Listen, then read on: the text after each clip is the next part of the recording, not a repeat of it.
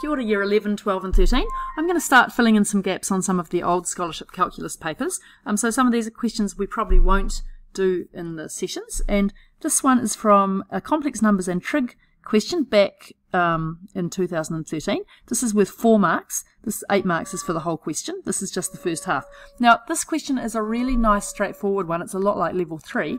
Out of the 4 marks though, one of those marks is given for doing a clearly constructed proof. So I'm going to talk a bit more even than usual about how to set out your working in here. This isn't the only way to do it, but I think it's one way that makes it quite clear. So the question goes like this: by considering the expansion of cis theta to the power of 5, or otherwise, now unless you're a genius, just always use their hint, right? So it's always going to be probably the easiest way to get there. You could use, I think you could use some compound angle stuff here, but I haven't tried that. So we have to prove the following 2 identities. So the first one is that cos of 5 theta equals all of this, and the second one is sine of 5 theta. So here are the kind of intuitive things I think about when I see that question. Well, I see cis theta to the power of 5, and straight away I think of de Moivre's theorem. So that's going to help me here a lot. And then I also know that I can expand things to the power of 5 using the binomial theorem and Pascal's triangle. So if you're rusty on that, make sure you go watch one of those videos or go through delta. And then the next thing I'm thinking when I see this is that what is cis theta? Well, cis of theta is just cos theta plus I sine theta. So this is going to come from the imaginary part of the expansion, and this is going to come from the real part of the expansion. And in this case, that's about all there is to this question. So let's look at how we can start off. Well, we're just going to start by saying, let's take cis theta to the power of 5. So cis theta to the power of 5 is applying the definition cos theta plus I sine theta to the power of 5. And I'm going to work first on the left hand side. So cis theta to the power of 5 is also equal to cis 5 theta by de Moivre's theorem. So we'll start by saying that. And now we're going to look at this. So we could put an identity in there because they're exactly the same thing. So we've got cos theta plus I sine theta to the power of 5. And what does that work out to be? Well, it's going to have 6 terms, and they go like this. So it's going to be 5 choose 0, this one to the power of 5.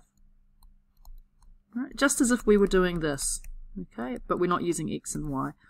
Plus 5 choose 1, cos theta to the power of 4, and this term to the power of 1. And then we're going to have 5 choose 2, cos cubed theta, and then I squared sine squared theta, and then 5 choose 3, cos squared theta, I cubed sine cubed theta. I'm going to pause the video and do the next bit without talking it through because it's really boring. Right, so hopefully you can see where this is going. Those coefficients I could have, I think, gone straight to writing from Pascal's triangle. So they're the 5th row of Pascal's triangle, and we've got 5, 1, 5, 10, 10, 5, 1. Remember all that stuff we did on all of the symmetry should be sitting in the back of your brain, not needed for this question though. So that's the first thing we're going to use. And then the other thing we're going to use is pretty simple, it's powers of I. So remember that I cubed is equal to negative I to the power of 4 is equal to 1, and I to the power of 5 is going to equal I. So in here we get pretty quickly to this, cos to the power of 5, cos theta to the power of 5, plus 5. I'm going to stick the I at the end this time, plus 10 cos cubed theta. Now, that I squared is negative 1, so I don't actually want plus, I want minus 10, right, because that's negative 1.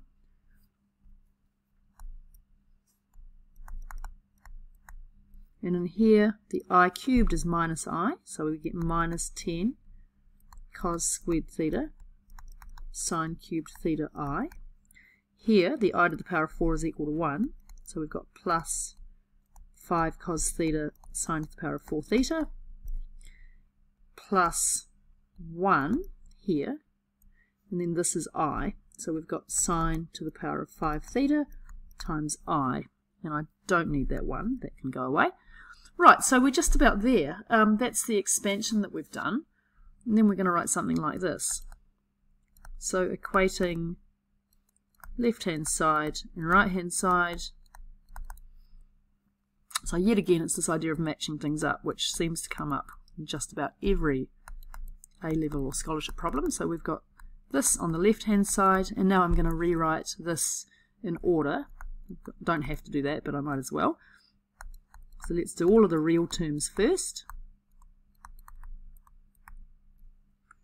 Where's my next one? Let's see, plus 5 cos theta sine to the power of 4 theta, and then plus I times 5 cos the 4 theta sine theta, and so on. I bet there's actually no one out there watching right to the end, because this is kind of obvious, but do be really careful if you are watching still, thank you, that your communication is strong.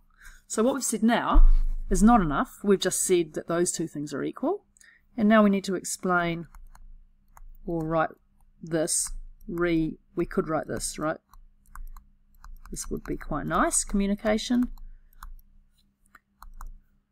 And we can write equating real and imaginary parts.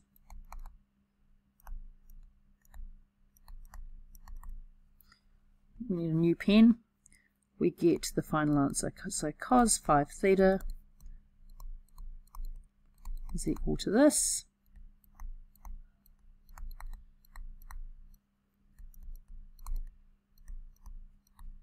Remember that when we find the imaginary part, we don't want the I stuck on the end, so we've got sine 5 theta is equal to all of this stuff here.